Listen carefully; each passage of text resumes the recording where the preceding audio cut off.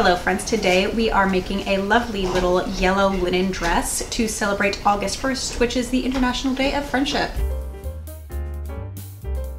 I got this fabric out of the clearance section in Joann's. Being as it was from the clearance section, I got as much as was available, which turned out to be about 1 2/3 yards. The pattern called for a little over 2 yards, and I knew it was going to be a stretch to make it work.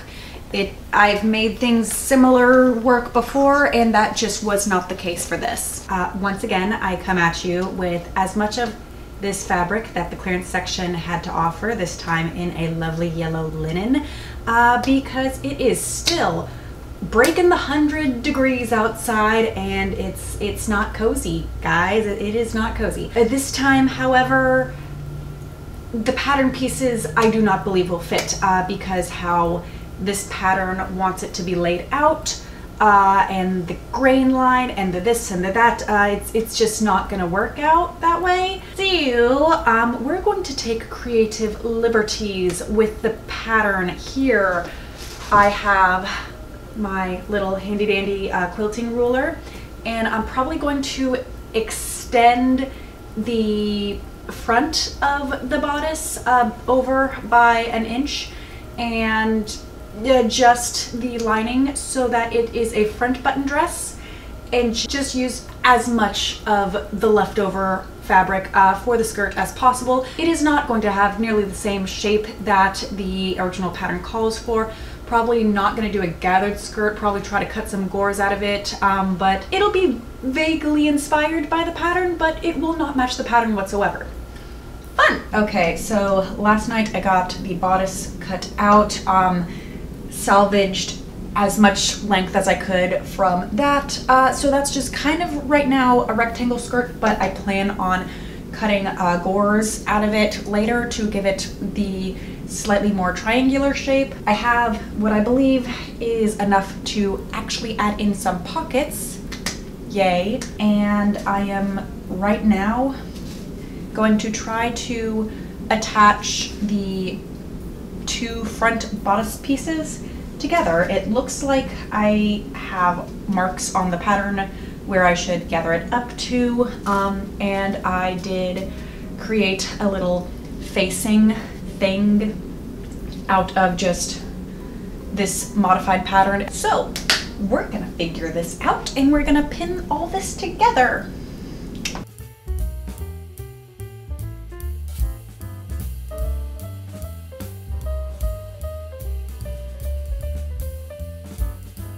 I feel like the pattern had really good markings on it, so I could definitely tell where the gathers for the underbust and the top bust and whatnot were. So it was a pretty intuitive process just by using the pattern as it was marked out. Okay, so I have the bodice front gathered together, but since I'm already here, I thought I might as well pin together the facing and the darts for the back. So I'm just gonna sit here for 5-10 minutes and just zone out and go. This is my first mock-up though, so it is a bit of a risk that I'm using my preferred fabric for this, but yeah, we'll figure it out.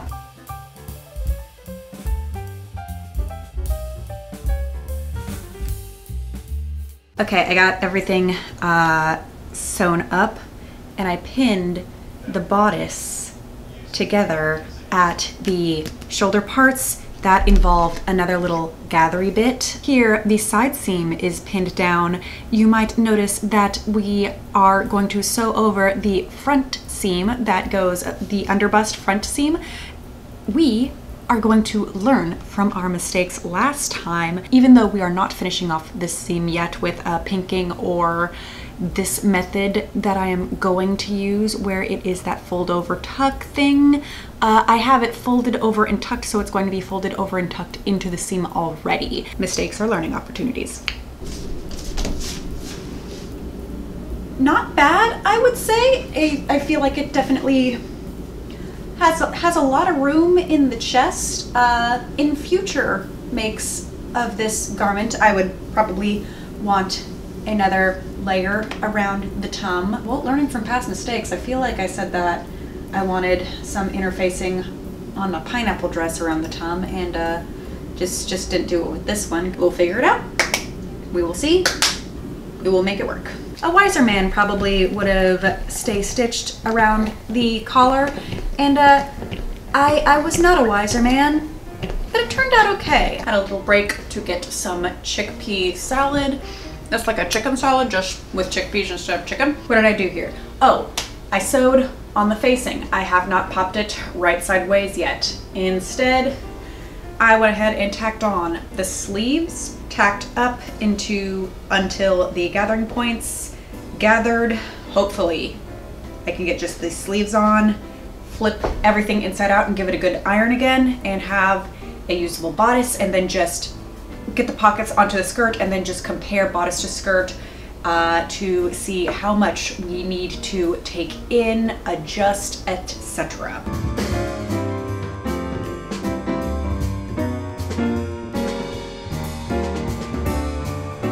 After I got done cutting out the bodice, whatever was a big enough rectangle, I said that's gonna be my skirt, and I'm just gonna cut gores out of it to try to emulate the more triangular shape in the pattern. And how I decided to place the darts in the back, I took the back bodice piece and flipped that upside down, and I marked out where that first marking for the dart was going to be, marked out the second dart dot, and marked out how far down it went. Okay, so I had a triangle and I made it a slightly bigger triangle, just increasing the size by 1 inch over, 1 inch down, half an inch over, like you get it. So that did allow the back darts to line up pretty much perfectly. There! That was rude. The dart as we made it was not shapely enough, so I would probably take that 1 inch and maybe bump it over by another inch. I have the skirt pinned to the bodice right now, and so far not terrible. Like, I like where I put the back darts in the skirt. Going to need a little bit more of the back room pinched in, so we will get to that in a little bit. But I got a little bit worn out at the machine and the pinning and everything like that, so I think that I'm going to take a machine break and head on over to the Netflix and hand sewing area to just relax and kind of disassociate while tacking down the seams on the inside, get everything a little bit more neatly organized, and so I do not have to poke myself while doing any more try-ons. We'll see you in an hour. So I think that when we last left our brave heroes, I was ironing down out the facing, so the facing part laid nice and flat. You get back in there. I have some tofu frying. All the seams are nice and finished. You might recall that my big square of skirt was pretty floppy. I did do 2 darts in the back and a gore cut out at each of the sides, put a pocket in that, and that reduced the room a little bit. Here is where I have the pocket on the skirt, and I pleated that down by just measuring. Here is the side seam. Here is kind of where I want it to end. So that is about 9.5 if I stretch, and put that pleat in there. So that is about 9.5. In the back part, I knew these darts were in approximately the same position. So here from that back dart on the bodice to the side where it connects is about 3 3/4. I just put a mark at about 1 1/4 inches here and a mark for about 2 inches, and squished the marks together to create a little pleat. I wanted to have a pleat on the front because the original design has a pleat on the front, and it just seemed like the easiest thing to do to create another little pleat in the back. So created more pleats in the back, and we will see right now if everything lines up. Can I say hello? Oh, good boy. Good boy. Oh, good boy. The sides, we did cut out a triangular gore, just kind of eyeballed it. Instead of that, I would have cut that gore out bigger to have a more extreme triangle, and had it a little bit longer too, just to enhance the triangular shape a little bit. For the pockets, we kind of just took whatever scrap fabric we had laying around. The angle for the skirt is about that, and the angle for the pocket is about that, so the pocket kind of like shifts a little bit to the side if there's nothing in it. All right, it looked like everything got attached in an even length. I went ahead and trimmed down the extra bit of fabric on the bodice part, so I'm gonna fold over the skirt part. I have the iron heating up so that I can fold over that, iron it down really nice and good, and potentially stitch across to make it extra nice and crispy. Also, my tofu is done, and I wanted to show off how pretty my bowl looks. We are having another fridge clearing day, so I am of course having a bibimbap, and the kiddo had a bunch of extra eggs left over, so I'm having one of those. That tofu that I was frying up, and I really like these pickled carrots with the eggs for some reason, and of course garlic, sesame, green beans. But I also have the double-sided interfacing that I'm gonna put in like this part where the buttons are gonna go. So I'm gonna go ahead and iron that down while I'm ironing this part. I don't think that I'm going to be able to put any interfacing on the waist part. I think that I'm going to just try to rely on that extra stitch down of lining for that additional support. And then I'm gonna try to button buttonholes. What do you think about buttons? Because I think that I like the amount of these small buttons, not so into this. I have the same amount of the small buttons here and here. I like these small buttons better. I think my favorite color is this brown color. Yeah, color for sure. But I feel like if it stopped there, then it would, I don't know, I don't think that I would like that. These guys, there is one more than these brown buttons, but two less than these small buttons.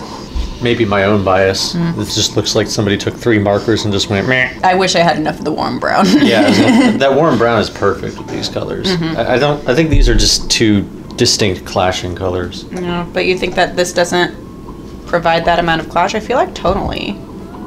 But it also has the shell backing. I think you're going to go with a difference. Like, these are the same coloring, and so they are going to have some of the same impact, but they're more gradient, so it doesn't feel as abrupt. So I think that we'll go with the bigger buttons that are shelly, which means I need to string all these other matchy guys back up onto a string. Hello, I have created the buttonholes. Then I have marked a chalk line 1 inch up from the hem so I can fold up my hem. I should also fold this triangle down in the corner so it has a cleaner edge. Well, once I get the hem finished on this though, I can just see if the freight track is dry and make sure those buttons are installed, and I think we'll have a wearable garment today. If I didn't do so much hand stitching for the inside seams, then we would have had a wearable garment yesterday. All right, I got this all lined up, slashed through with a seam ripper and marked out with a water-soluble pen. On those little lines, I marked in 3/4 of an inch, and on that little X mark right there is where my button's gonna go. Of course, we hand stitched on those buttons while watching Comey Can't Communicate. These are some vintage buttons that I got out of one of those big jars at an antique store. You know what I'm talking about, you know what I'm talking about. We hemmed up the skirt, and here's the finished product.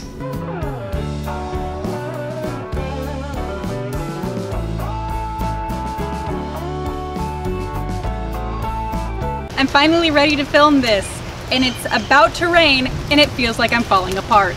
Once again, this is linen, and I ironed it the day before I went to work, threw it on, and by the time that I got out of my hot car, it was already wrinkled. It's a very comfortable dress temperature-wise because of the linen, but the sleeves restrict your mobility. I have been told that vintage patterns are a little bit better about not restricting your arm mobility with the sleeves. I feel like if there was a gore in the armpit, that would help with arm and shoulder mobility. because I had to get something off the high shelf and had to get significant other involved because that just was not going to work. I enjoyed the bits of the pattern that I did use. The materials cost on this was, let's say, $20 with the fabric and thread, $2 worth of buttons, because it was one of those things of finding a big jar at an antique shop and autism brain thinks sorting buttons from big jars is fun. Manual labor, let's say that is 11 to 12 hours at $20 an hour. So that would put us at $240 plus 20 plus 2, so this is a $265-ish dress. So yes, now my handmade and me-made wardrobe is I can totally just tell people that it's all bespoke and designer and completely ignore the fact that I'm the designer. Bear! Bear, would you like to say goodbye? Alright. Come here. Okay, thank you. So I have a pug. If you enjoyed this video, feel free to give it a thumbs up and leave any questions, comments, or concerns down below. New videos should be out on Fridays, except for this one, which today is the International Day of Friendship, so it is out August 1st, and there should be a playlist that this is added to, so feel free to look for that as well. Thank you so much for watching. Stay happy, stay healthy, and we'll see you next time. Won't we, Bear? Bye. Bye. This is a linen fabric that came... No bone. As long as you're quiet, you can have the bone if you are quiet. Got braces on my legs too, and the hands. I got Bear. Oh, you have the bone now. I'm gonna itch your little ears off, and they are the floppiest part of you besides your tail. Maybe your brain. Do you need a dental chew? Do you need a chewy? Do you need a dental chew? Oh, you need a dental chew. Yeah.